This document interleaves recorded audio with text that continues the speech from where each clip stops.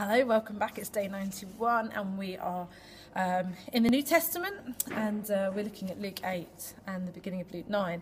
And I'm not in the jungle, I'm in fact at the Soul Survivor offices, so you might hear a little bit of noise in the background from time to time. That'll be just everyone partying.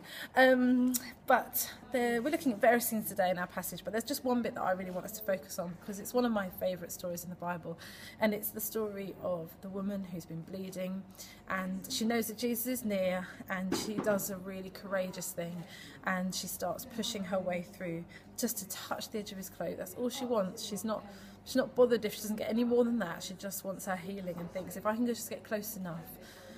And of course, she doesn't just get that. She doesn't just get to touch the edge of his cloak because Jesus is not content just that power's gone out of him. Everything that we see about Jesus in the Gospels, everything that's reflected to us in his word, is that our God is into relationship. And so he's not just content to heal her, he wants to interact with her, he wants to affirm her, he wants to speak good things into her wounded heart. This woman has been bleeding for 12 years, and in all that time that would have meant isolation. She wouldn't have been able to worship with others, she would have been ceremonially unclean, and all the stigma that came with that. And he, in that moment, not just healed her, but he wiped that stigma away as he draws her in, as he affirms her, as he calls her to him.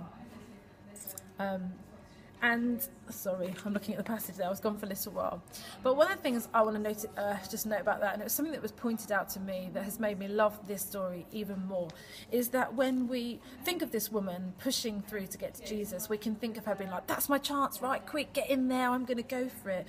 But she's been bleeding for 12 years, not 12 seconds, not 12 minutes, not even 12 hours or 12 days, but for 12 years, life has been dripping out of her. There is no way that woman ran. There is no way that she pegged it. She used whatever strength she had left to get to Jesus, and she made it. And sometimes we can think of this relationship with Jesus, this journey with God, as a race. The Bible, in fact, talks about it being like a race. But it isn't a race that is determined by speed, but by direction.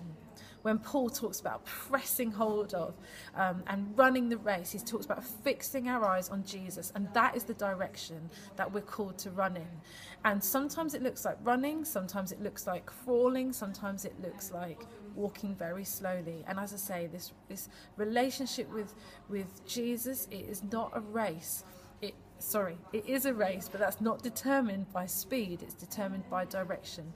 If you are facing him, if you are going after him, even if at times and in seasons it feels like you're going slowly towards him, as long as you're facing him, it's good enough. Keep going, keep pursuing him, keep your eyes fixed on him. Have a great day. See you soon. Bye.